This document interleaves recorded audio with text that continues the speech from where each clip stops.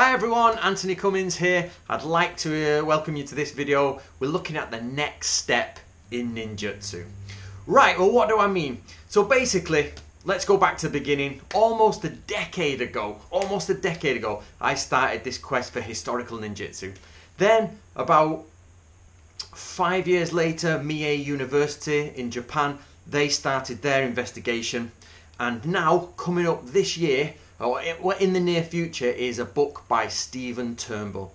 Now, if you're unaware, Dr. Stephen Turnbull works for Leeds University. I think he's retired now. And he did produce some books on the ninja. But very recently, in an article called basically An Invented Tradition, he says that his past work was wrong and he's starting again. Which, to me, brilliant stuff. If we're wrong, we're wrong. Let's just admit it, move on. Now, I recently went for dinner in Japan with Turnbull, Dr. Turnbull, and here we are. Here's a picture of us enjoying a curry together. We had a lovely evening. It was fantastic. We had good fun. We talked about ninja. I looked over some of the concepts for his new book, and me and Dr. Turnbull have been chatting via email for a year or so, maybe 2 years now, discussing about ninjutsu and what we should do, where we should go, and you know, we've been putting ideas back and forth. So, in this year coming up, since this video goes up, there's 2 new ninja books coming out. So first of all is Ninja Skills by me, that's here, and the links are below. And then we get, more importantly for this video, is Dr. Turnbull's Ninja, basically unmasking the ninja, unmasking the truth. There's the image, and again, links will be down below. Now, the first thing that really struck me when I was talking to Dr. Turnbull was we were coming at the same thing from 2 ways. I didn't think about this before. I only think, obviously, selfishly, in my own way, like I'm coming at it my way. Now, my question is, what did samurai and ninja actually do? This is from my archaeological background. Going through my university and masters was to do with archaeology. It's on the ground, nuts and bolts. What were people doing with their hands? What were people thinking? How was life working? Now, what Dr. Turnbull's doing is a history of the ninja from day one to the end. That's his. Now, imagine it's 2 sides of the same coin. I'm doing what did the ninjas actually do. He's doing what is the history of the ninja. So, where is he going with this? Well, when we got chatting, I suddenly realised, and through all the emails, that we're definitely pretty much 99.9% saying the same things now. He's been reviewing it, and he's been going through and getting basically rid of the influence of Yumi Onawa, Fujita Seiko, and Ito Gingetsu, and going through what they have said and where they've gone wrong and when the history of ninja has gone wrong. And he's calling it an invented tradition, meaning how has ninjutsu reinvented itself from day one all the way to now, and depending on what the circumstances of the time. So what we have there, on one hand, in my book, Ninja Skills, you've got a breakdown, 150 lessons on how to physically do ninjutsu. Dr. Turnbull's book is a full book, multiple chapters on the history of the ninja from beginning to the end and how that's changed because the political climate or the social climate and what people have wanted from ninjutsu. Now, he's gone back to the primary sources and then he's gone back to the secondary sources and he's gone through everything that way. So we're both coming at it in this direction. So within the next 12 months, you should have these new 2 books giving you 2 sides of the story. However, there's a massive white elephant in the room. Now, I don't mean to start any intimate arguing, but it's just a simple truth and we've got to go through it. We've now come to almost, with Dr. Turnbull joining the work, you've come to a crunch point. And you've got to think, what is this crunch point? I've been saying since late 2008, early 2009, around about that time, ninjutsu is not hand-to-hand combat. Of course, there's many schools that do ninja hand-to-hand combat, and I have said, no, that's just not right. Now, of course, there was a big uproar about this, but after all the years, we've won out, and everybody now agrees. There isn't anybody in the ninja community who doesn't agree that there's no such thing as a ninja hand-to-hand combat, specialised only for them, and that known as ninjutsu.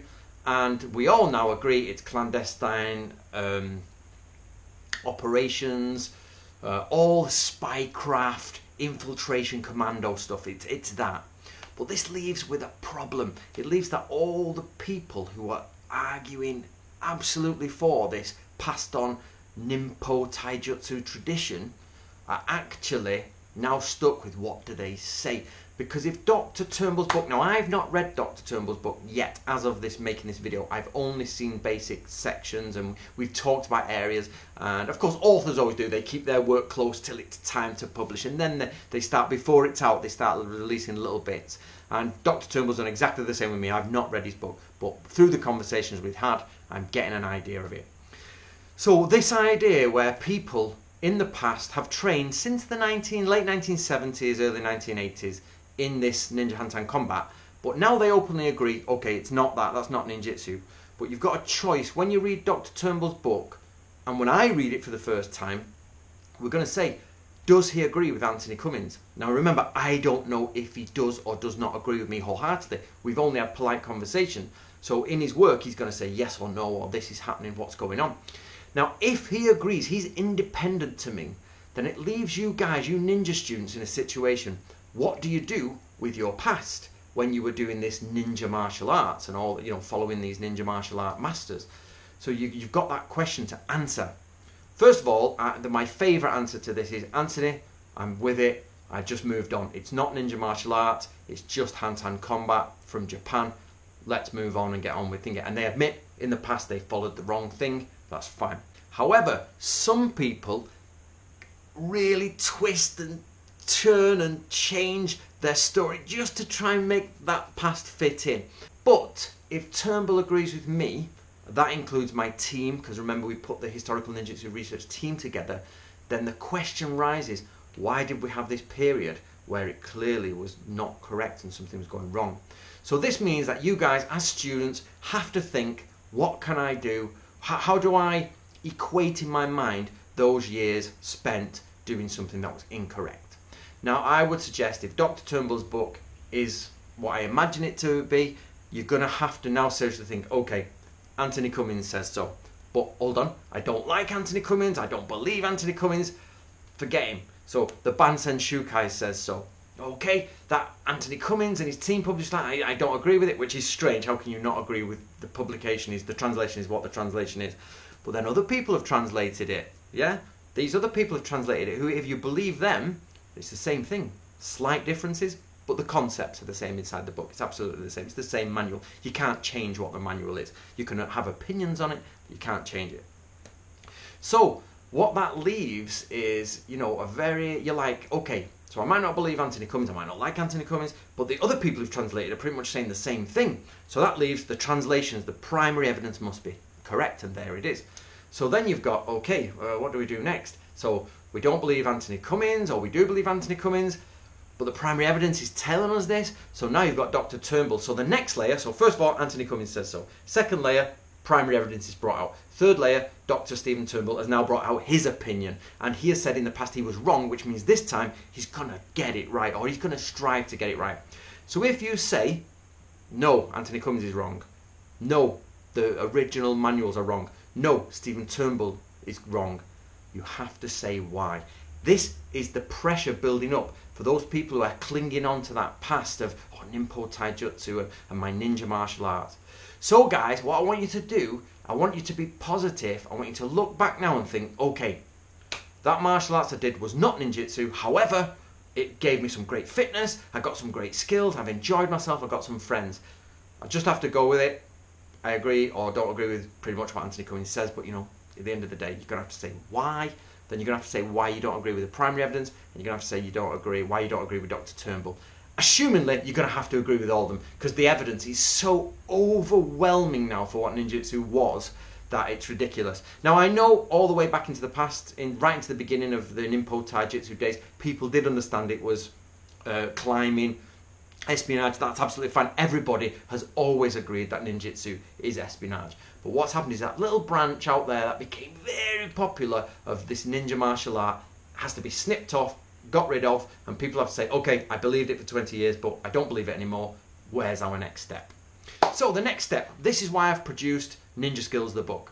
I've produced Ninja Skills the book, which is a breakdown of mainly the Bansen Shukai, but other books and other manuals that I've got, and I've divided the Bansen Shukai into about 700 independent lessons. I went through and stripped it all off. Ninja Skills is the first 150. Now I say the first 150, but in actuality it's the hand-picked first, the top 150 that I think are the best ones. We've illustrated it, we've put it together in a very easy to understand system. You can just pick up the book, jump between the lessons. It's all put together just for you guys to be able to quickly get to grips with historical ninjutsu. Right, some questions for you guys. Let me know what you think in the comments below. First of all, did you used to believe in this idea of a ninja hand-to-hand combat system? And if you've now changed your mind, how are you dealing with that from an emotional level? As in, that's what you used to do and you used to believe it, but now you know it's not true. So how are you guys dealing with it? Any answers will do. I'll try my best to come back and keep looking at it. Also, how are you using ninjutsu in your day-to-day life? Are you finding it useful? Are you finding it easy? Is it difficult to understand and use the ancient documents? All your feedback here, guys, I can then use to produce better and better books. Now, the reason I've done Ninja Skills like this is because people were reading the Bansen Shukai, and in the ninja community, everybody in the ninja community pretty much bought Bansen Shukai. It sold really well. It was like, it was excellent. It just kept going off the bookshelves. Of course, now everything's calmed down. It's just got good, steady sales, and the publisher is very happy. And hence they wanted to do Ninja Skills. Like, come on, let's do Ninja Skills. What I found was that while people had bought the Bansen Shukai, they were finding it difficult to interact with the material. So I've done Ninja Skills. I've broken it down so you guys can go, okay, that's what it means. That's how it references Sun Tzu. That's how it works with Gunpo. That's how it works with astrology. And I've placed it all together in certain chapters. Now I'll give you more information on the book when it gets closer to the time of publication. However, again, the links are in below. Guys, I'm looking forward to your comments. Now remember, just remember, guys, there are some people who are emotionally hurt out there, and the response to emotional hurt is anger, and people are very angry. Honestly, they're not angry at me, they're angry at the fact that they have spent X amount of years in Japan, they've spent X amount of time learning Japanese, they've spent X amount of time studying in America, say under a master, or studying in the UK under a master, and then realised actually they've not clocked or noticed this, that for 20 years, 30 years, the wrong thing was going on. So what we found is a lot of anger out there, but over the last decade, people are now maturing and they're coming to grips with it, and they're now realising, okay, right, this is what ninjutsu is. And I think the real ninjutsu is much better than the fake fancy one we had. So what do you think, guys? Let me know. Let me know what you'd like me to do in the future for future books, and I hope, please, please, please go and pre-order both the books, but especially pre-order Dr. Turnbull's book, because he's independent to me and Mia University. He's another person who's coming together to find the history of ninjutsu. So that puts my team, the Historical Ninjutsu Research Team, it puts Mie University, and it now puts Dr. Stephen Turnbull from Leeds University. 3 independent sources coming, hopefully, to the same conclusions. So what can we make of that?